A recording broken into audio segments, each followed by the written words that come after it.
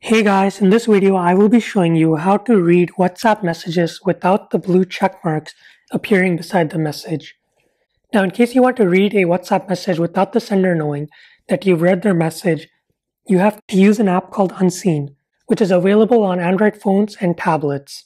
So here is exactly how to use the Unseen app to read WhatsApp messages without the sender knowing. So first thing is to open the Google Play Store on your Android phone or tablet. Next, search for the Unseen app. Download the Unseen app onto your device, and once the app has been downloaded, tap on Open.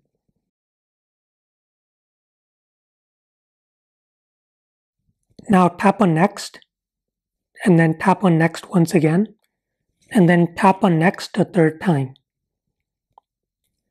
Now on this screen, WhatsApp will be selected by default, and you will see a gray checkmark beside it.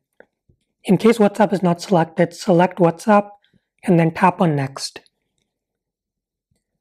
Now on this screen, tap on the Give Authorization option.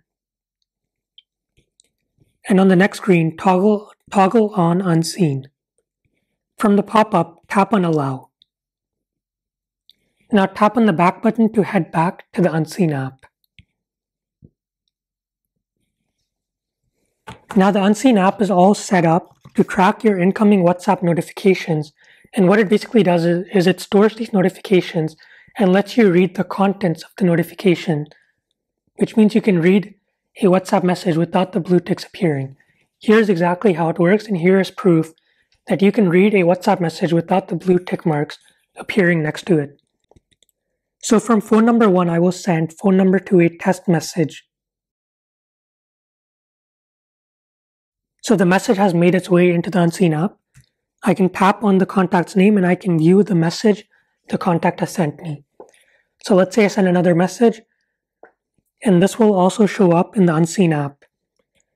Now as you can see, on phone number 2, I am reading the WhatsApp messages, but on phone number 1, I still only see 2 gray check marks, which means I have no idea that phone number 2 has read my messages.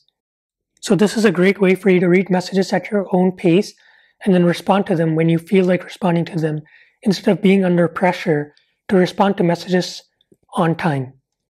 And that's it for this video. If this video helped you out, hit the subscribe button to stay tuned for more videos like this.